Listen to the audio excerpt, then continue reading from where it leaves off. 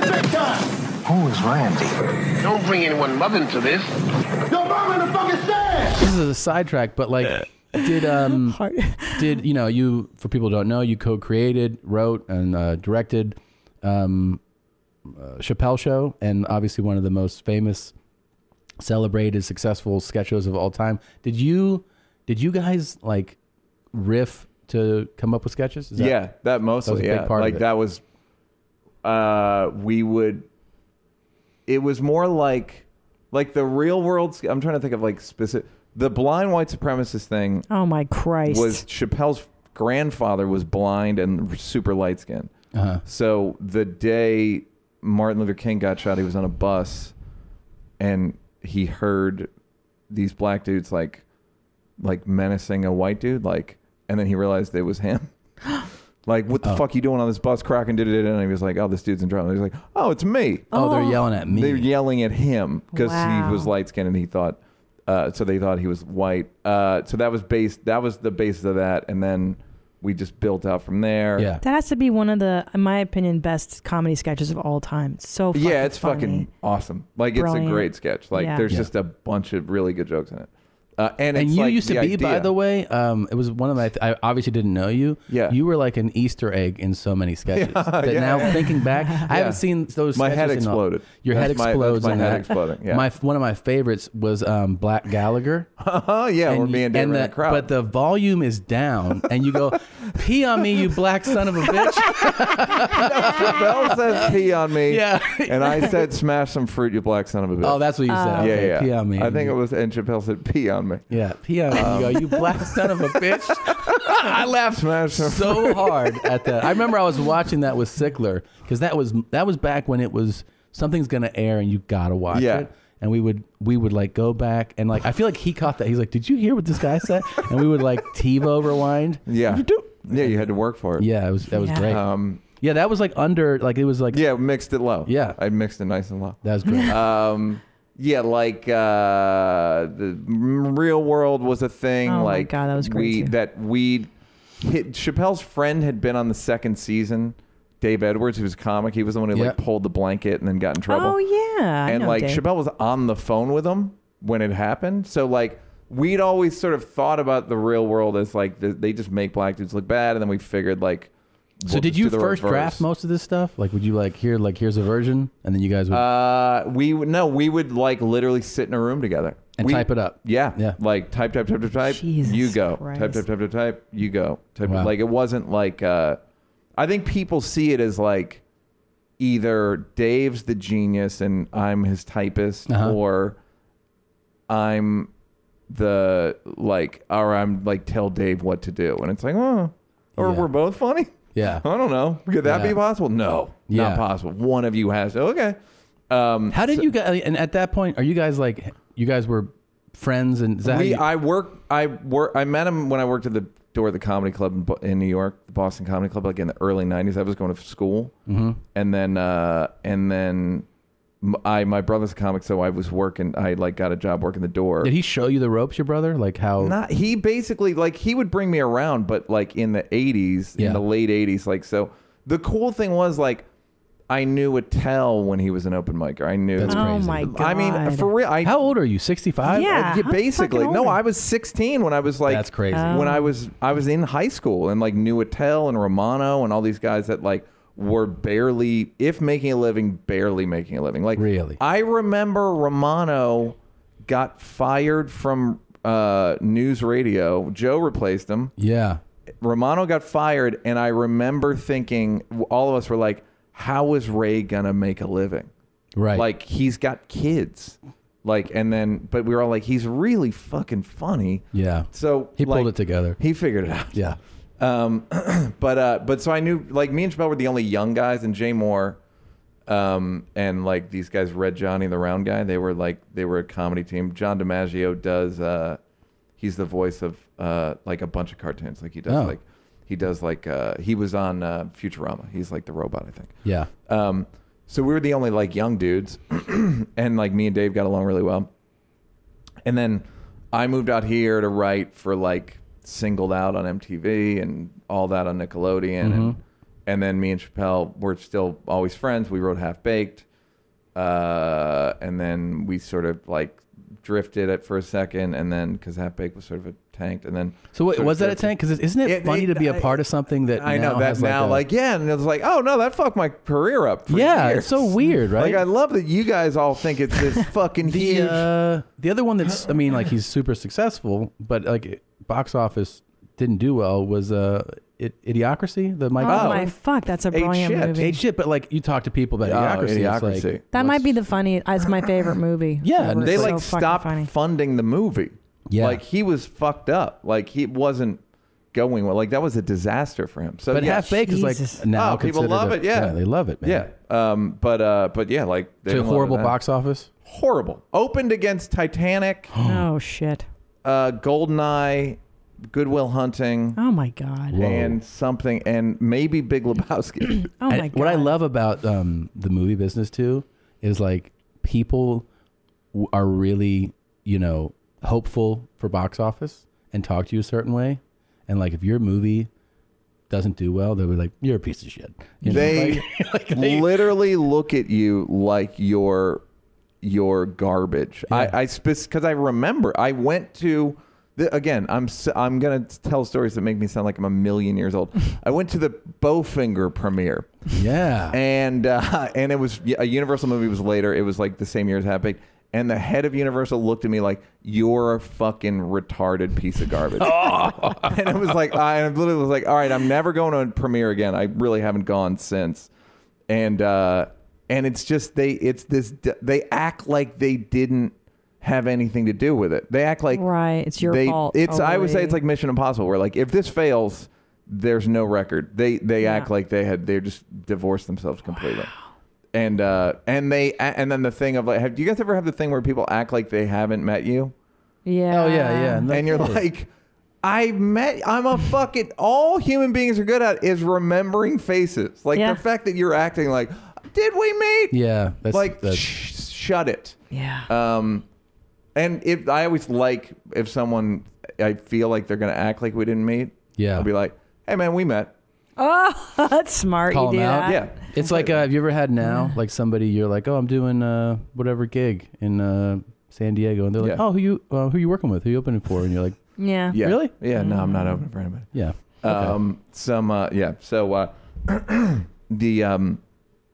so that's how I knew Dave. So his career was fucked up after Half Baked. I felt bad. Like they literally said on CNN, his career is over. What? From that movie? From the movie, yeah. The review said his career is over, and like his mom saw it. But I don't. I fucking don't bring anyone's mom. I don't know I don't know the this. details of it, but I feel like I saw some doc or something that said, I think before your guys' show, that he'd had like 9 pilots. Or yeah. something. Oh yeah. He'd done like. Well, that was the thing. He kept doing like these fucking sitcoms. Because that was his production company. Yeah, It was Pilot Boy. Yeah, like. yeah. But it was called that from the beginning, which I think he knew. I'm going to be doing a lot of these fucking pilots, and he did pilots. Again, how old I am. He was doing I remember him doing a pilot and me talking, and during the LA riots. What? Really? Yes. I almost got run over by a car during the LA riot. I was in New York, but he was here. He did a pilot 25 years ago? Yeah, he did a pilot in 1992 or 3. Jesus. 1992, yeah. How old is Chappelle? 45. Oh my God. But he started when he was 14. Yeah, I was like, I was in high school during the riots. Yeah. I was like 10th grade or something. Yeah, we were 18. Jesus Christ. First of all, hold on. Just out of high school. But also, I just wanted to say that one of the most amazing, I really don't get that wowed by like celebrity stories or someone's met. I'm like, that's cool. Oh, really? It's like, Yeah, I'm the same I'm way. trying to think like, but you've hung out with Eddie Murphy. Yeah. And I think that's pretty much the coolest. He's the really best, is right? like when I met Obama, I wasn't nervous because I'd met Eddie Murphy. Do you know what I mean? Like, yeah. Obama. So me and Dude. Chappelle were at Eddie's house like 3 years ago or something, and Shitty house. oh, what a piece of shit. Well, the first time I went to his house was like 12 years ago, and we went to Bubble Hill, we went to the Jersey one. I mean, I could just spend 20 minutes just talking about it. Sometimes me and Rock will just talk about how famous and great Eddie Murphy was. Dude, For it's- like chunks like where we'll just stop and be like, anybody in our age range. Yeah. He is like you can't. So we were at Eddie's house, and Eddie, he just smokes weed all the time. Eddie does? Yeah. Constantly. What are you? I mean, what do you? He's got so much money. Right? He's so rich. Yeah. And he's so fucking funny and successful. Yeah. Yeah. So, and he's also one of the like. It's very hard to legit pull off very funny and cool. Like mystique cool. It doesn't fucking exist. leather and like, but he girls actually want to fuck him, and not because maybe he's fun. It's not because he's funny. It's because I want to fuck his essence. I don't even care if he makes a joke. And he started early too, right? He started when he was like 16 or 15 or something. God damn it. He's a bit of a natural. The greatest, this is how much of a natural he is. Yeah. Charlie told me one time when they were like 5, they were watching TV, and Eddie said, I'm going to be famous. And Charlie said, what's famous? That's how fucking like destined it was. Now, the other greatest destiny Murphy story is, so a psychic, one of the Murphy family went to a psychic. Tom, sorry. That was the mistake.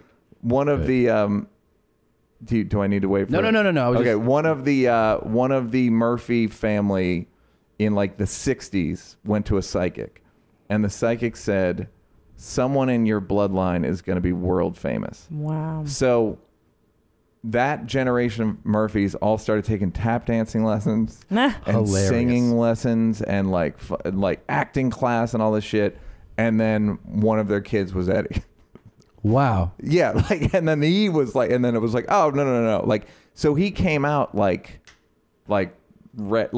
he said watching TV, he's like, I'm gonna be on there, I'm gonna be famous. Does he want to do movies still? I don't feel like he really does. He did Dolomite, that's coming out. Oh, that's coming out. And he's gonna do Coming to America too. That's right. Yeah. Again, that's definitely a perfect comedy film. Every time Coming to America 100%. is on, I have to watch it. No matter what I'm doing, I stop. They filmed it in 21 days. Are you fucking kidding me? Yeah, I saw that film is so well written and so funny. Everything is a setup or a punch. It's so good. You know. The thing about Eddie is he's like, the story, as the story goes, like he may have written I'm Gonna Get You Sucker and was like, I don't want to do it, I'll throw it away. And Keenan was like, I'll do this shit. Yeah. Like that, I don't know if that's true or not, but so the story I was going to tell about Eddie was we're at Eddie's house, and by the way, he's such a germaphobe, everyone gets their own joint. Oh, so I don't smoke weed, but like Dave had his own joint. Like you just get your own joint. And Eddie was like, yeah, man, Obama was real cool to me. And there's a picture of Obama meeting Eddie, and Obama is like, and it's like, yeah, Obama's his age. Yeah, that's so true. Like Eddie Murphy, you can't contextualize how big and important he was. Yeah, you just can't. No, like he's a titan. Like, you know what too, and he was so relaxed. What I loved about Eddie, he's so it's so like, relaxed, and you can see it on. And at 20 years old, or whenever he did 21, Delirious, he did Delirious at 21 years old. Yeah, you like see, now like that you've done stand up that long, right? Oh my god, he's so relaxed and he's so calm and centered, and he's having fun all the time. Like it's and just he owns Eddie's that. World. You realize like this, you know, when you're really in your groove in stand up. You own it, you know, like you're on stage and you're like, oh man, like this set is tight. Like people realize like, you know, this stuff and to even think that somebody could do it at 21 at that level. Oh my God. Yeah. I was the night at his house. We were like, me and Dave were just like fucking we were literally bugging him. Mm-hmm. Like, come on, Eddie, do stand up. Dave was literally like, might as well have gone like, come on, mister. Yeah. Like, come on, do stand. And I was asking him questions. He's like, Neal, how long you been doing stand up? And I was like, like this is like, I guess 4 years ago. I was like, it's 7 years. And he goes, oh, that's why you asked me all these fucking questions. And he's like, 7 years I'd done Delirious. And I was like, yeah, but come on, man. Like, that's not even. What? That's not even 7 years in. That's not even a real. That can't judge. No. He might have done Raw at 7. I don't even know. Because he was young. Yeah, I think he did Raw when he was like 24, 25. Yeah, so that would be 7 years. That's cool. That'd be 7 years. He is just one of those prodigies. Yeah, and he also, here's the thing, he's so affected other stand-ups that you can see somebody, you could see Eddie now and be like, oh, feel like I've seen a bunch of these jokes. Yeah, you saw hundreds of You people saw all do the their version. Yeah, of these all jokes. the Offspring, Yes. and that's and also Pryor. I mean, he's doing Pryor. Yeah. The Eddie's he's so fucking good that I was talking when Cosby got sentenced. Chappelle and Rock called me back to back. Like both of them, fucking legitimately sad. Like Sad? yeah. Like I was sad. Like I felt bad for them. Do you know what I mean? Like Yeah. And Rock Like to was, see a hero. yeah, like I met Bill Cosby again. This is how old I am at Arsenio. And Damn, John. yeah, You look good, I man. know. Jesus You look real Christ. Thank you good. very much. You're 12. And at Arsenio, and he was an asshole, and I knew I could. Really? Cosby was a fucking, Everybody has Really? asshole Oh, stories. he was a fucking asshole. I never knew this shit. Nobody fucking told me. I that he knew was an he asshole. literally was like, and then the white man, he goes, the Dutch man, and I was like, I'm not Dutch, and he's like, and he like stood by. I was like, okay, but He was racist against. yeah, but like the one he's white guy. again. So if he's Uncle talking, he was to- talking to me, and he said the Dutch man, and I And was like in the green room or something? in his dressing room, yeah.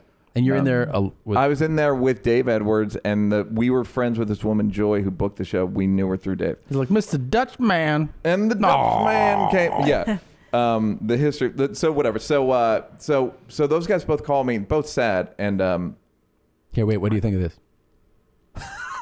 pretty good. Pretty good. Pretty good impression. Not bad. I feel bad for the people only listening. Yeah. I know. I thought you were Guys, gonna go fart. online. Check that one out. Enter promo code to see Tom's Yeah. face. Pudding Pops. Oh. No. Rudy with the Theo and the pudding. So those guys were both sad, and me and Rock were talking about how good Cosby was, and he goes, Cosby was so fucking good. He goes, everyone is doing a Pryor impression. I'm doing it. Dave's doing it. Eddie did it. Keenan, Damon, fucking Kevin Hart. Everyone is doing a Pryor impression, and no one even bothered doing a Cosby impression because they knew how good he was. Right. And then I was like, and also, nobody thought there was any pussy in it. Boy, were we wrong. Wow. Yeah. Yep.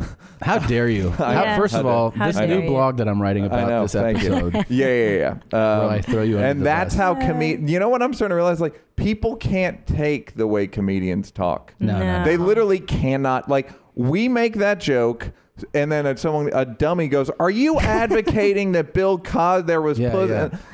No, you But fucking people dumbass. don't Do you even- think surgeons talk fucking medical the whole time, or do you think they go like, "Throw me the fucking whatever they call hearts or whatever"? Yeah, Of of course. course.